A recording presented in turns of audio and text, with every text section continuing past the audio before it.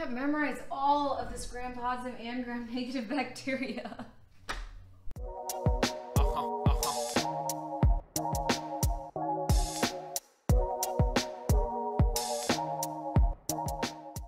Hey Pod Squad, I'm Diksha, welcome back. I'm a third-year podiatric medical student at CSPM, and today we're going to talk about microbiology.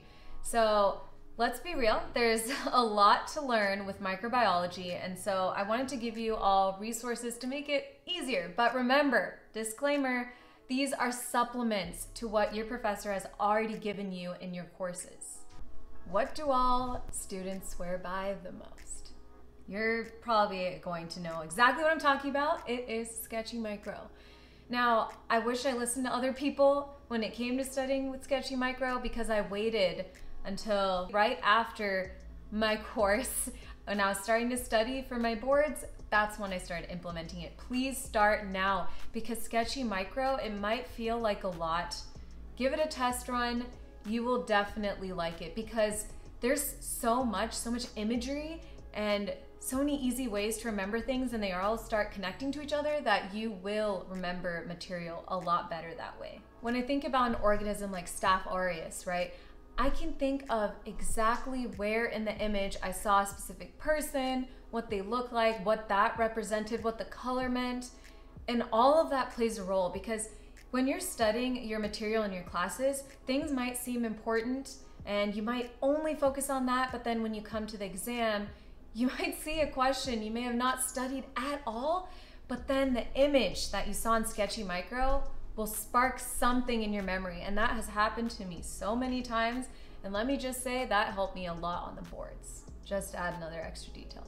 And so when you're trying to memorize things, remember that there is another guide as well that comes with sketchy micro, and that lists everything out for you. So while you're watching the sketchy micro lectures, you can highlight on that, print it out, highlight, and you could also add more notes so that you could better remember the details.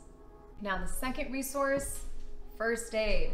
I know we basically say that for everything, but it was created for a reason. So first aid has an entire microbiology section. The reason why this is important is because, wow, it just has all the right acronyms and mnemonics for you to, again, be able to categorize material, because that's the hardest part about micro. There is so much, for example, as what I said in the beginning of the video, there's all these gram positives and all these gram negatives, and then there's viruses and all of those things. And in order to remember them, you have to remember them by specific words, vocabulary, and that's also a way to differentiate them. The way to do that is, honestly, you can check out first aid for that, and it has great material. So your lectures might help you, but in order to help more, this is how you do it. Additionally, I just remembered I wanted to mention, I take a lot, or I did take, the notes from the microbiology section that I found pertinent to what I saw in the sketchy micro supplement guide. So I would just add on, and those were the notes that I had, so everything was in one place when I studied. That puts everything together, otherwise information's all scattered. If those resources weren't enough, we have a third resource option for you. It's Deja Vu. So this comes with microbiology and immunology, so it's a 2-in-1.